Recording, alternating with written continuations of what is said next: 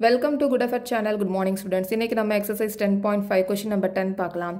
If circles are drawn taking two sides of a triangle, prove that the point of intersection of this circle lies on the third side அப்படினு சொல்லிருக்காங்க. இப்போ இந்த ரெண்டு சர்க்கிளும் எப்படி draw பண்ணிருக்காங்க அப்படினா first வந்து ட்ரையாங்கிளை டிரா பண்ணிருக்காங்க. ABC ட்ரையாங்கிள் டிரா பண்ணிருக்காங்க. இதுல AB AC வந்து diameter of the circles.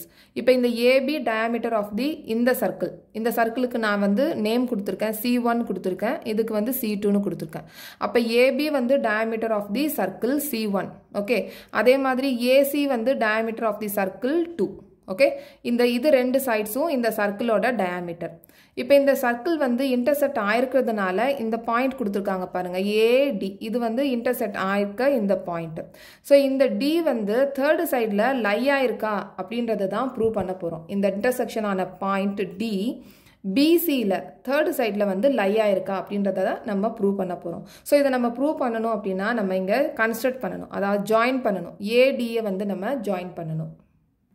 இப்போ நம்ம AD ஜாயின் பண்ணியாச்சு. ஸோ இப்போ நான் given to prove construction எழுதியாச்சு. given வந்து in triangle ABC, AB and AC are diameter of the circle.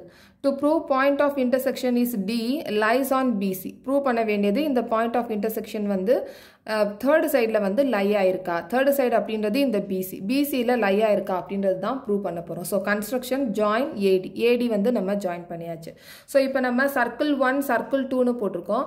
இப்போ இந்த சர்க்கிள் 1 இப்போ சர்க்கிள் 1ல எடுத்துக்கலாம். இந்த circle 1ல AB is a diameter. AB வந்து டயாமீட்டர்னு சொல்லியிருக்கோம். AB is a diameter. Okay.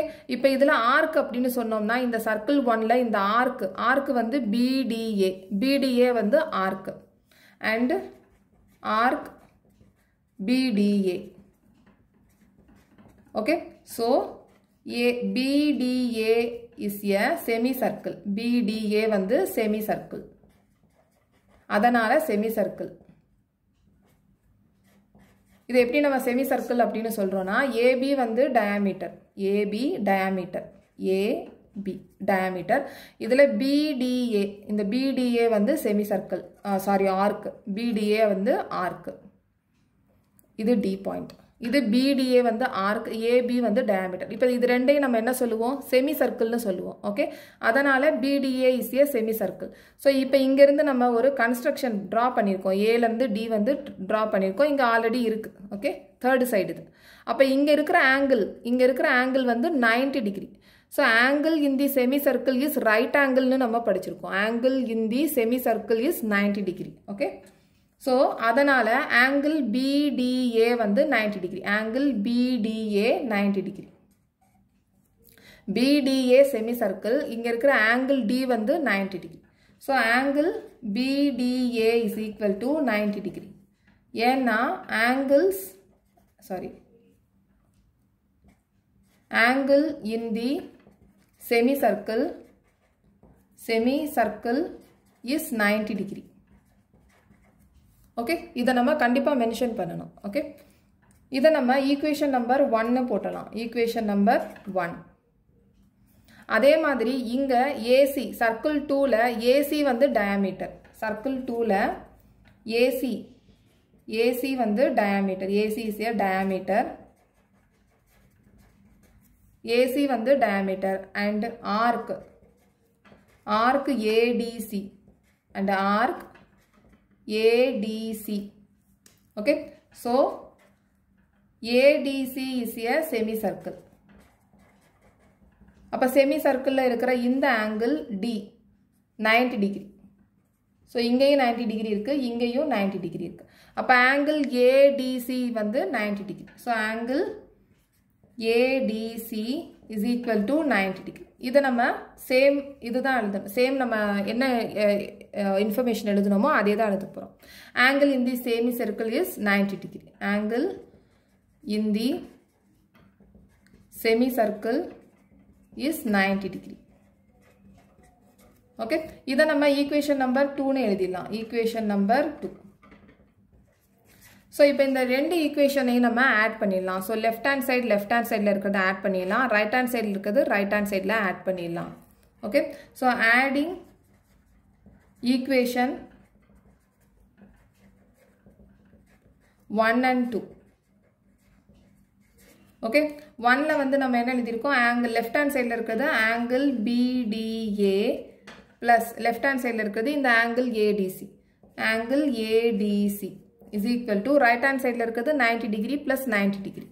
இது ரெண்டை நம்ம add பண்ணிடலாம். 90 degree plus 90 degree. இப்போ இது ரெண்டையும் நம்ம add பண்ணிடலாம்.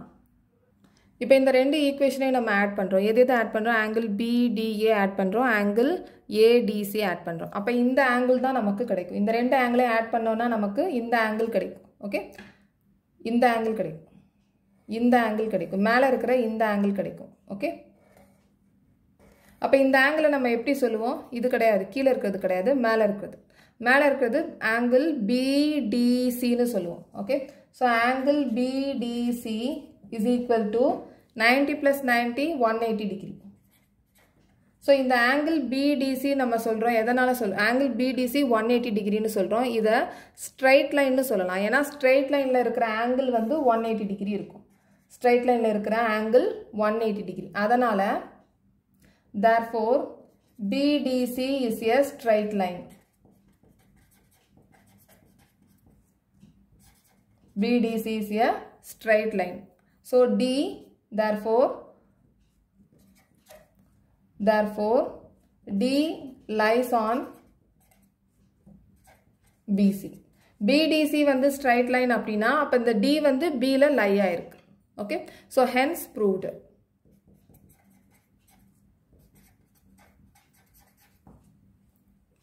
So இங்க straight angle அப்படின்றது இந்த மேல இருக்கிற இந்த angle. Okay, மேல இருக்கிற இந்த angle, இந்த ரெண்டு angle சேர்ந்தது angle BDC. Okay, so இந்த next question next videoல பார்க்கலாம். இந்த channel உங்களுக்கு பிடிச்சிருந்துச்சுனா subscribe பண்ணுங்க, share பண்ணுங்க, like பண்ணுங்க, comment பண்ணுங்க. Thank you.